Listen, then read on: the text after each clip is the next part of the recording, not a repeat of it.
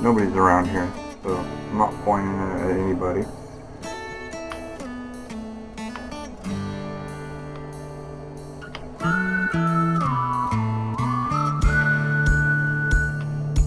Two clicks.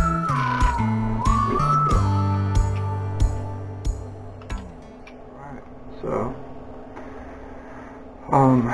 since Alec Baldwin shot and killed that lady, I thought that maybe we could do a little gun safety. First, I have kids. Keep my firearms locked. They're not on my waist. Not being used. So, rule 1, it's always loaded.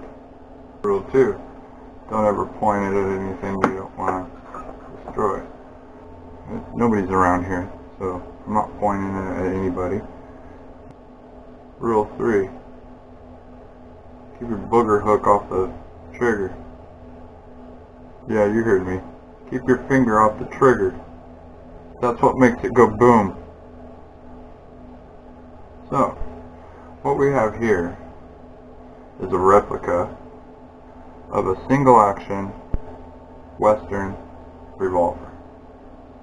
Single action means you have to pull the hammer back for the trigger to go down and the hammer to drop. So, that being said, this one has a safety on it. Take the safety off. You can't pull the trigger. Single action. You cannot pull the trigger. It will not go off. Now, if you hit it, it would go off. Now, also for safety reasons, 6 rounds it holds in there. I only load 5. That is when you're going to carry it. All the Western guys did this back in the day. That 6th chamber, they would actually roll up money and shove in there for when gunslingers, when they would die, you pull out that money and pay for their funeral, supposedly. Anyways, so first thing you do,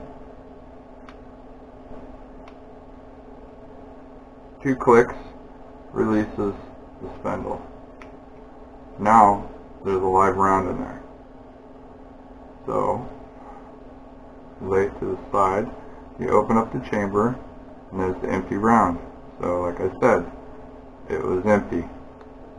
Roll it over, and it has a slide here. Push the shell out. Roll it. 5 rounds. You see, it is empty. Nobody's around here, so I'm not pointing it at anybody. Pull the hammer all the way back. Safety's on. So if I pull the trigger, the hammer will drop, but the safety blocks the pin. Still, it's not loaded. It's still not safe. So what you do is pull it back, pull the trigger, and slowly release it up. This is a COLT replica, so it has 4 clicks.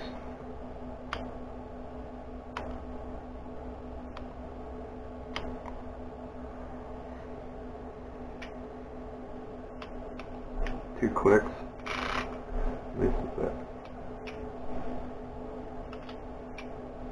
So you have to pull this back and pull the trigger to make it fire. So you have to pull this back, aim it, and pull the trigger. What did he do wrong? He broke all of those rules. All of those rules, he broke all of them. Nobody's around here, so I'm not pointing it at anybody. It's empty. So this is how you load these through 5 rounds. You open the chamber, release the spindle with 2 COLTs. Put one in, click, skip one, click, put one in, fill it up. Skip that first one, so when you're done with this one, you know the next one under the hammer there is a live round. And then what you want to do is pull it back, puts the empty chamber under the hammer, slowly release it.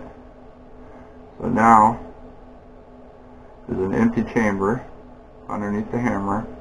So if I have this on my belt and it gets hit by something working out on the field, the horse or whatever, it's not going to go off and shoot myself in the leg. Because the old westerns didn't have safety, that hammer sat on the pin. So if you hit it, it's going to go off. There's videos out there about it, even with this one, the way they're built.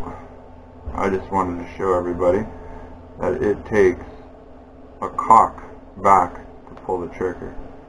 Now, they could have been using a different firearm. Either way, when you break the rules, somebody gets hurt or dies. Be safe.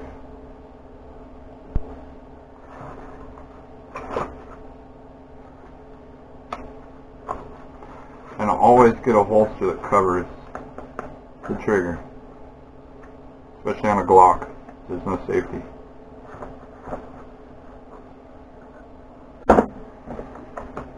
Be responsible, gun owner.